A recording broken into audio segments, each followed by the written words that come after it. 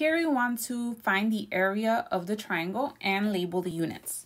In order to find the area, first we want to identify our formula.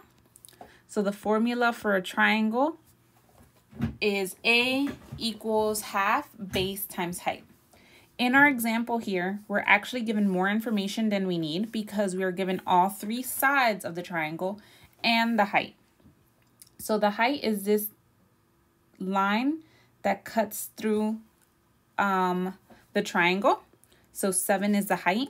And because they gave us the height in that manner, then the base is actually that line that's perpendicular or creates a 90-degree angle to the height.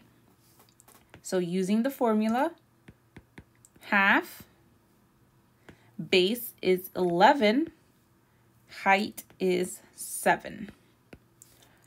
Using multiplication, you're going to multiply everything and your answer will be 38.5.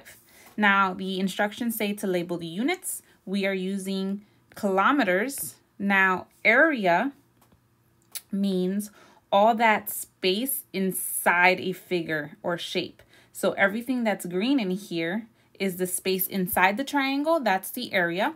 And whenever we're talking about area, we square our units. So we're talking about kilometers squared as my labeling of units.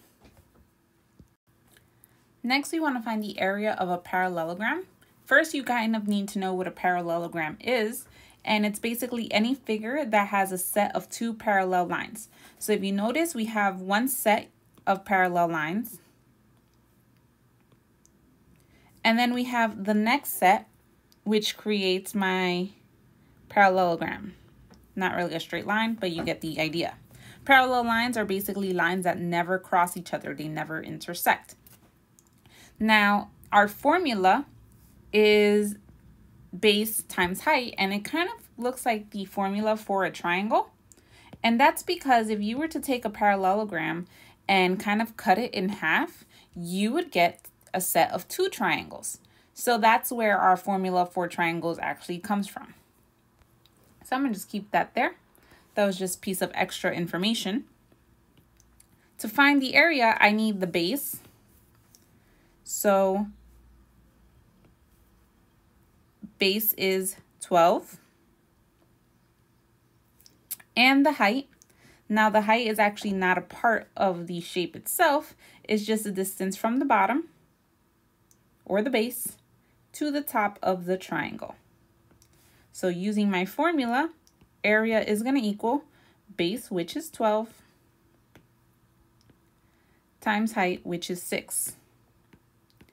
So 12 times 6 is 60. Instructions say to label the units.